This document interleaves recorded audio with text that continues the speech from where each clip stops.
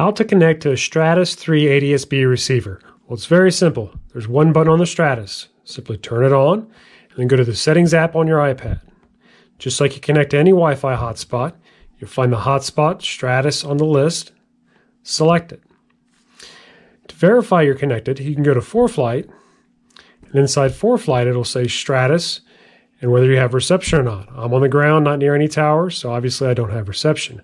I can verify that by hitting the Settings button here, scrolling to the bottom, say Stratus 3 connected. It'll give me all the data about the Stratus 3 I'm connected to. The nice thing about a Stratus with Wi-Fi is I can connect multiple devices to it at the same time.